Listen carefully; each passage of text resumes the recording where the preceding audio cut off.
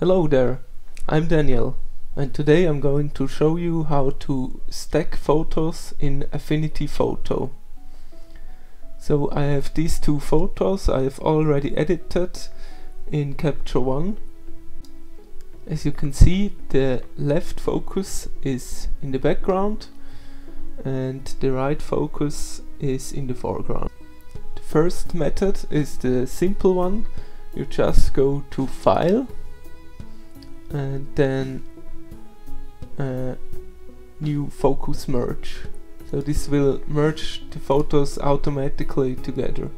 Then I'm going to choose the two photos, it's TIFF format, open them up and hit OK. That's basically all you need to do, and the program will do all the rest for you. So now we have the merged photo. After merging the images, you can see your source image here. If you toggle the eye on, you can see the separate images. So this one is the exposure for the foreground, and in the merged image I figured out that it's not perfect here by the tree. It has some artifacts and also here the grass. So you can simply fix that if you hit the right exposure, this one here.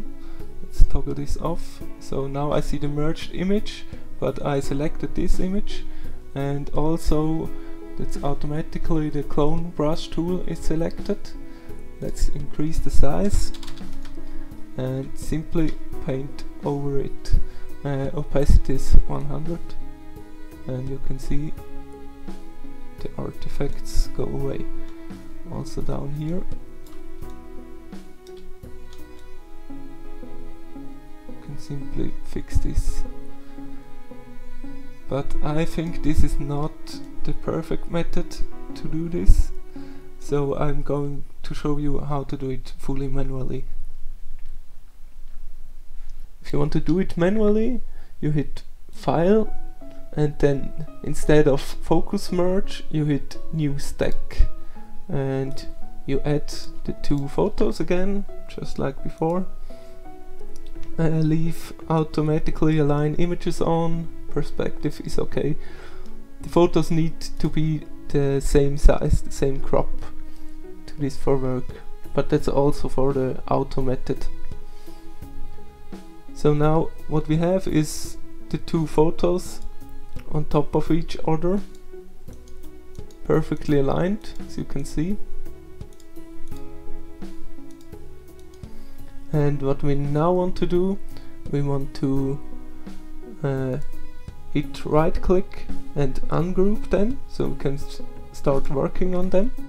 So as you can see, we have the one with the sharp foreground in the top position, but I want the one with the sharp background in the top position. So I'm just going to drag and drop it on top. Next step, hit the top photo and add a layer mask. Now what you want to do is you erase basically the unsharp part of the top photo, so until around here. So you hit E or erase brush tool, make it nice and big, like 800 pixels for me, and the hardness way down, so you have no sharp edges. Now I'm going to turn this off, so you can see we're really going to erase this part. And what is happening, if you zoom in, you can see really well. Now the top photo is with the unsharp foreground. If I'm going to erase it, the background comes into the picture and it gets sharp. So what I really want to do, it's pretty fast, just erase the lower half of the upper layer, something like this. Let's check it out. and as you can see, it is now sharp from the top to the bottom of the picture. Now if you hit the layer mask off, you can see how the lower picture looks like, the unsharp foreground.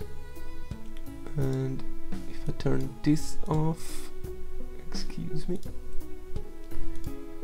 you can see the picture with the unsharp background. This is the modified version. Now let's compare this to the auto version.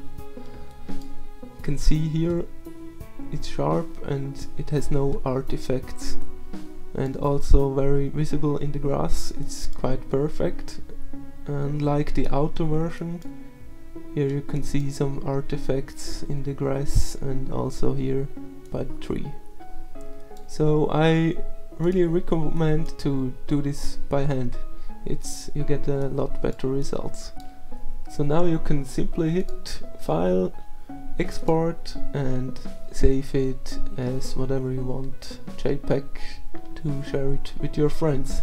So that's it for now. Thanks a lot for watching. If you have any questions, leave them below, and see you soon.